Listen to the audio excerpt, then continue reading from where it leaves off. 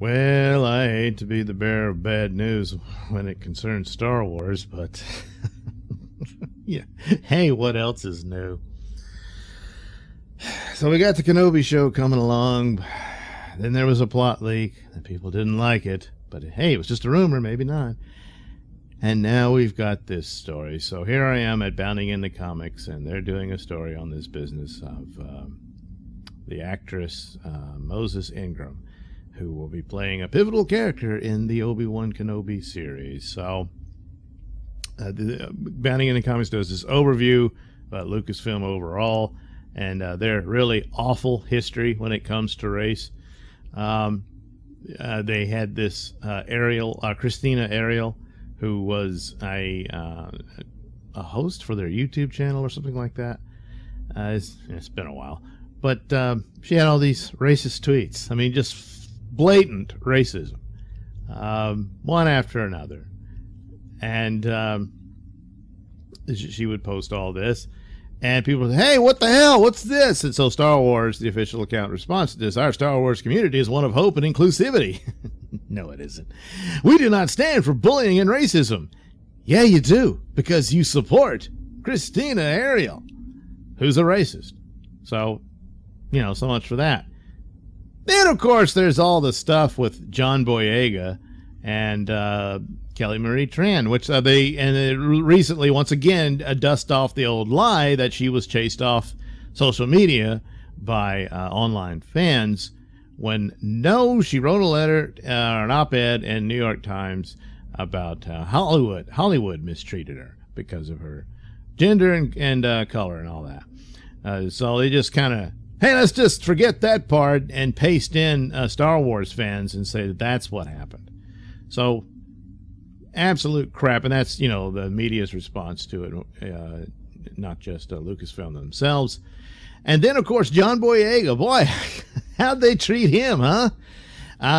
Took his face off the poster because the Chinese, well, they didn't like that. So, well, quite a backbone there, Disney. And then his character. I mean, of the new characters, you had Rey, who never got a story until the last second of the trilogy. Guess what, Rey? You're Palpatine's cloned granddaughter or whatever. And and Poe Dameron, not really. He was there to get his balls kicked. And but Finn actually had the tease of a story, and also that there was something mysterious about him, and and it never followed through. He was of the new ones the most interesting character in Force Awakens, in my opinion. And then it went nowhere. He got destroyed in Last Jedi as well. He was there to be a clown, and he spoke to this because it's obvious. I mean, he was exploited and presented as this new lead character, and no, it was just a bait and switch. And so, shut up, Lucasfilm. Don't you've no ground to stand on to lecture anybody on these elements, but let's use it anyway.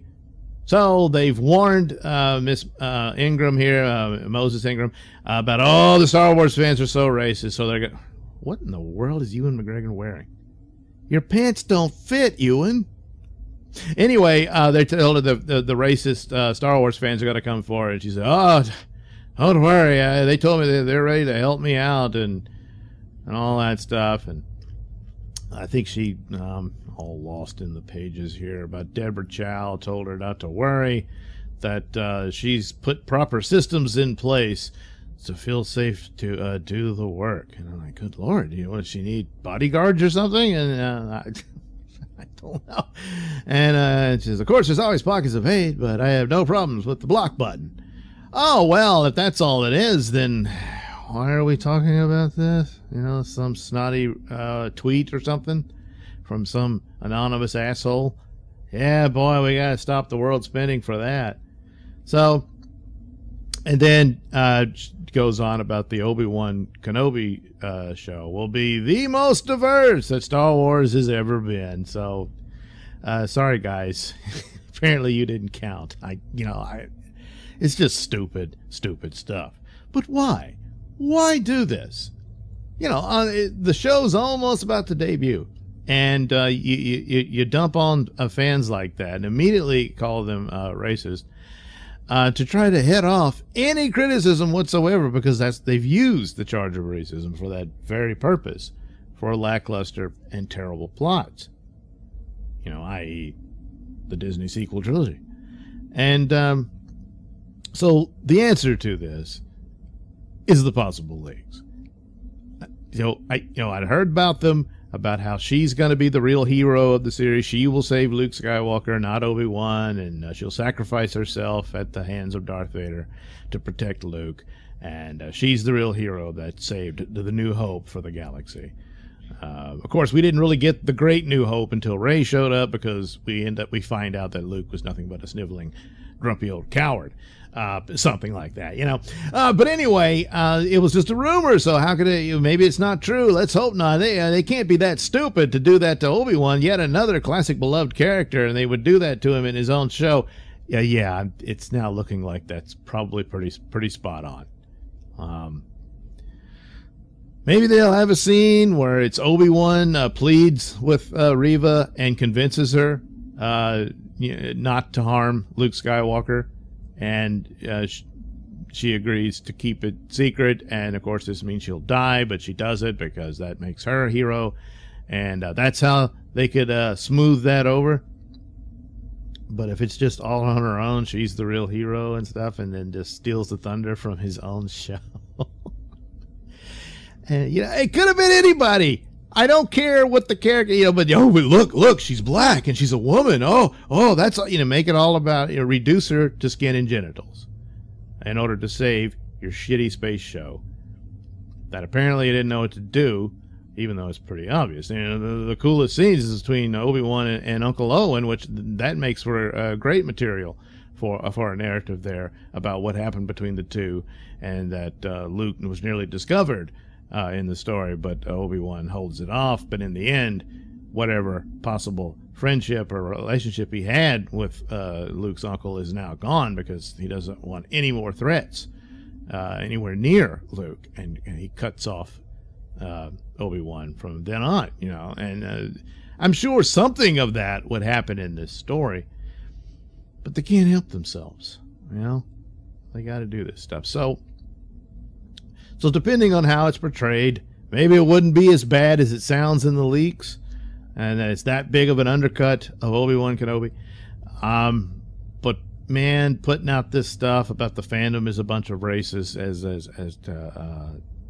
as yet another idiot shield for a crappy show, or what they already apparently suspect is a crappy show, is it's just awful. Lucasfilm is trash, to do that sort of stuff and act like they're in any position to do that sort of stuff based on the history of what they've been up to. And don't tell me, you just want to protect your new star here and back her up when all these nasty racists come for her and stuff. Yeah, well, Miss Ingram, you might want to talk to John Boyega about that. So anyway, there you go. Just my little take on this, that quite possibly those looking more likely that the plot leak's true. Or it's not true, but it's still just a really bad show.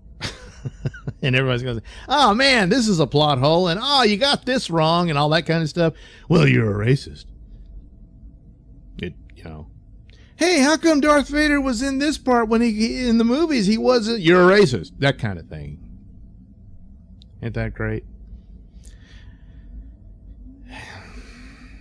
I think this is it. I was thinking like the Kenobi show would, since it's in the past and it's kind of just, just adding to what's already known, and it was all right, whatever, you watch that. That later shows, because the real hope is that something like Ahsoka does involve time travel, that retcons the sequel trilogy. It's not happening. I just don't see it with this kind of stuff. I don't. I intended to watch the Ahsoka show, but I don't think I can if this Kenobi show just trashes the Kenobi character. That'll be that. And this type of stuff.